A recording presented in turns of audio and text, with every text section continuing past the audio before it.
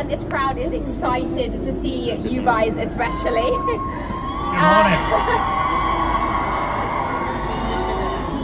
Let's come a little bit further forward because there are people at the end who are very excited. Not too far, not too far. I don't want to get in trouble with health and safety. How are you both?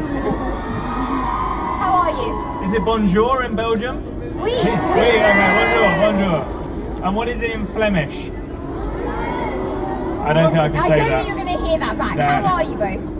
Yeah, it's so great to be here in Spa. I'm glad the rain is staying away for the time being, but it's so good to see all you guys every year. It's amazing, so thank you so much.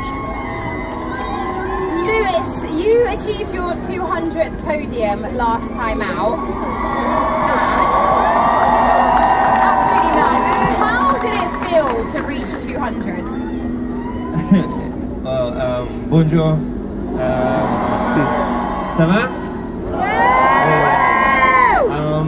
Oh no, je t'aime. Oh, it felt crazy, but I think, you know, I couldn't have done it all these years without this amazing support through the years.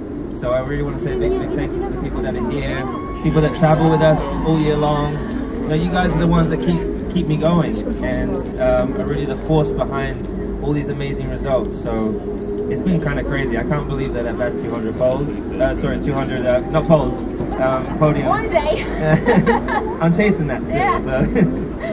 When you rewind to your first ever podium, how does it feel for that younger Lewis to now see where you are, all these accomplishments? I mean, how do you even process that?